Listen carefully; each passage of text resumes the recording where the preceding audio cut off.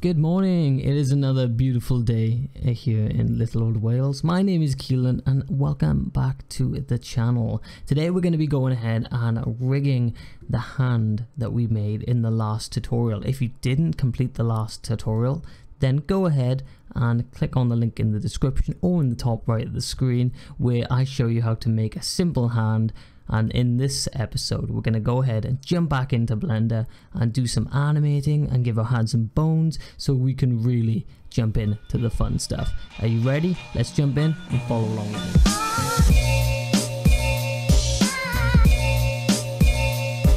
Before we get started, as per usual, keep an eye down here if there's a particular button I pressed or something I'm doing that I didn't quite narrate properly. Look down here, you can see all my key presses, my mouse clicks, and you shouldn't miss a thing.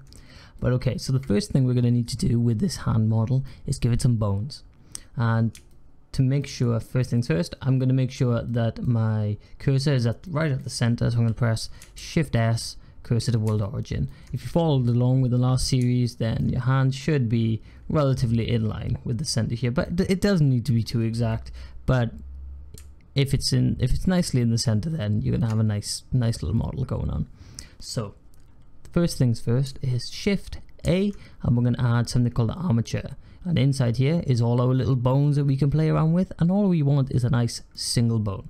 And you might not be able to see it right now, but if we come over here to our object data properties and inside viewport display, click this option here for in front, and this will make sure that we can see our bone even though it's inside. And you can go into X-ray mode as well too if you wanted, and it will give you like a nice view. So from here, what I'm going to do is click on the bone into edit mode, and then while having this top circle selected, press G and Z and bring this up to around here. And this is the basis of our forearm, the bone that lies in our forearm. Making sure you are in front view mode here, or whichever flat on side is good for you. And then what we're going to do is I'm going to press E and Z to extrude this up. And what this little bone here is going to be is that little, so it's going to be the joint between the wrist and the hand, and it'll give us a nice little pivot point to swivel the hand on. And then it's on to our hand. So while having this point clicked here, we're going to extrude out 5 digits inside the palm, which will be sort of the base then of our fingers and our thumb. So I'm just going to start with the thumb, extrude this up to here, come back and click on this again, up to around the base of the finger, and I'm going to do this for each finger. Awesome. I'm just going to click on this one, press G, just to move this up a little bit closer, and that looks good to me. And then the next thing we're going to do, of course, is the finger joints. So I'm going to start with the thumb. I'm going to click here, and the thumb is sort of made up of 2 little bones, so let's press E once and then E again to give it 2 smaller bones there. And then of course the finger tends to have 3. Yours may vary, but use whatever you're comfy with. I'm going to do 1, 2, 3, extrude those up, and then extrude these ones up, 1, 2, 3, and then the last 2. Try to keep them relatively even sized. Now we've got some smaller bones here for our pinky finger. Your sizes may vary, but that's looking good to me. We've got a little bit of a Terminator scene going on here. This is the start. This is how it all begins. Your journey is well on its way. But all we need to do now is to click on our mesh while holding Shift, click on our bones or our skeleton here, press Ctrl P, and then you've got something here called armature deform. What we're going to do is come down to this option with automatic weights, and when I click this, what we can do is, because right now it moves around, and we'll adjust the sleeve shortly, but while you've got your hand skeleton clicked, go up here and go into pose mode. And now this puts us in a mode where the skeleton is gonna move around with the mesh. So if I just press R to rotate, you can see we can now move this around, and you can have some good fun here because you can sort of break a finger or two, and it's a little bit unnerving, but it's really funny. And you can like rotate things and have a really good time, and it's like, oh my goodness, what have I done to this poor hand? My goodness. But to undo all that, press A to select it all, then press Alt and R, which will undo all your rotations. So what we need to do next is, because you can go from here and move it all around and maybe model it in those particular ways that you want it to look, but it will be quite tedious to go ahead and do that one by one. So what we're going to do, we're going to add something called constraints. And what constraints are, they will allow us to sort of parent, and link these joints up so that when we move one joint, the child of that bone will also move along, creating a more natural flowing joint, as if it is a sort of a hand grasping or a finger folding. So what we're going to do is we're going to click on the middle bone here, and then while holding shift, click on what would be called the child of this bone, because it comes after the bone in the chain. And then all we're going to do is press Control Shift C, and this will bring up our constraints menu. We're going to add a copy rotation, and then in our, where are we? Yeah, okay, so then make sure you come down to our constraint properties here, and we're going to change this spacing here to local space, so that it maps over the local space, which is just its general area. And then if I show you what happens now, if I click on this one, press R and XX twice to rotate across its local axis, you can see the child of this bone follows the general constraint. And we're going to do the same again down by here. I'm going to click on this bone, hold shift, click on its child, Control Shift C, copy rotation, make sure to switch these to local and local space, and then the entire finger folds very nicely, just like that. Beautiful.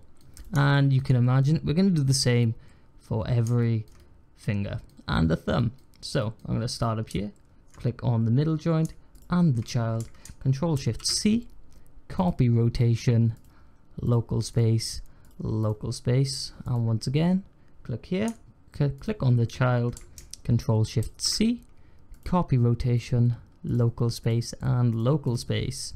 And now I can click on both of these, press R to rotate, XX to rotate across the local X axis of these joints, and then you can bring them down, and now we've got two functional fingers, which you can wave around as much as you like. Woohoo! Oh my god, I've broken them. Okay, but I'm going to undo that. And you can imagine we're going to do the exact same now for the other three. So I'm just going to speed this up for you, but feel free to follow along or rewatch this section if you get confused.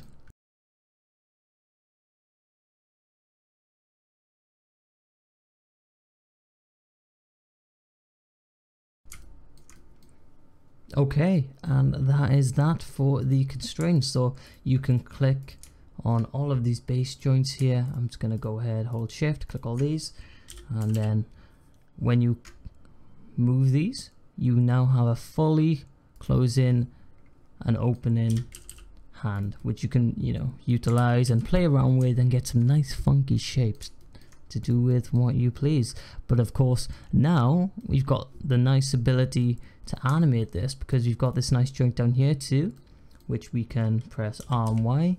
You can move it around, and we're going to quickly deal with this sleeve, which isn't parented to this bone, because you can see right now the hand moves around on its own.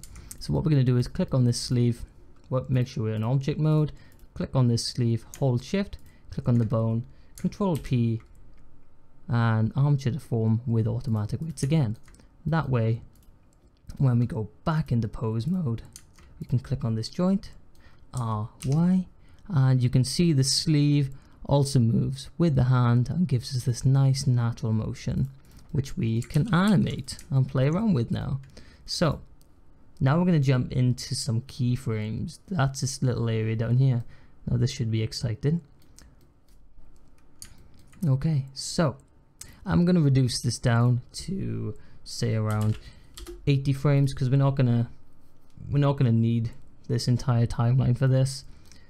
So what we're going to do is, like you saw in the beginning of this tutorial, we're going to do just a little easy waving animation, and in order to do that we're going to utilize this joint here.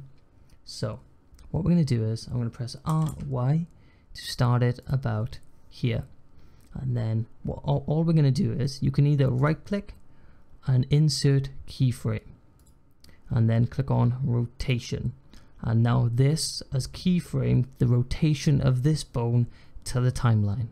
You can also press I, which will go straight into keyframes, and then you can click rotation. And then in our timeline, make sure you have your bone selected during this process and that we are in pose mode. And then I'm going to go forward 10 frames, and I'm going to press RY to bring it to the other side, right click, insert keyframes, rotation, and then I'm going to do the same again, RY, bring it back to the other side, right click, insert keyframe, rotation, and then one last time to the other side, RY, bring it back, right click, insert keyframe, and rotation. And now if we follow this along this timeline, you can see how it animates along. And you can actually utilize these keyframes, so I didn't really need to go back and forth there, because what we can do is come down to here. I'm just gonna click on this frame and you can see it turns yellow, and then while holding shift click on these other two, and then I'm gonna do Control C, come to 40 frames, Control V, and now you can see I'm just gonna line these up properly on each 10th frame. And if I play this, we have a nice waving animation. What I'm probably going to do now is, because we've got this nicely lined up, I'm going to reduce this down to 60 because we don't actually need 80 now, and this should be a nice continued loop. So if I leave that play, you can see we have a nice waving animation, and because we're rendering this in EVs, it's nice, quick and smooth. We don't have to wait a long time to render this out.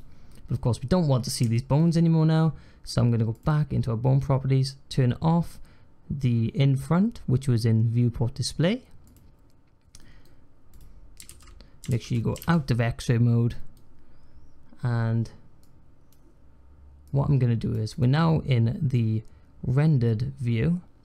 I'm just going to click on our star and light, make sure in object mode, shift D to duplicate, it's going to put one here, and then shift D to duplicate to put one behind. And this is the very basics of a 3-point lighting setup. And now all that's left to do is to render this animation. You didn't think I'd leave you hanging, did you?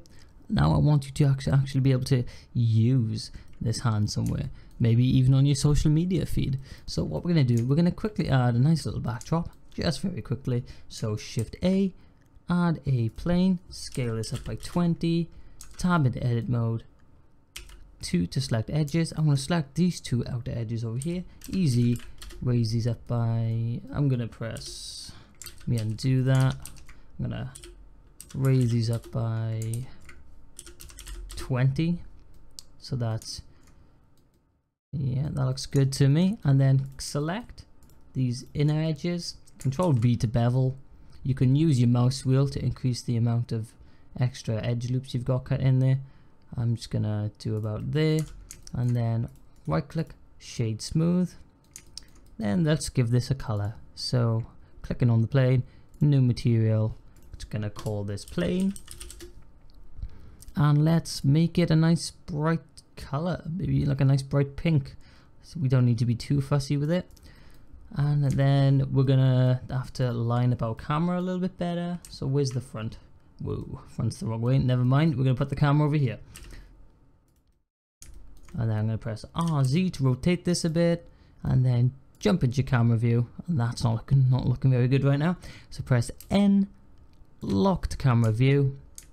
Make sure you're in view. If you can't see that option, line up our hand nicely. I'm gonna cut off the bottom here because I don't want anybody to be able to see that it is not connected to anything right now.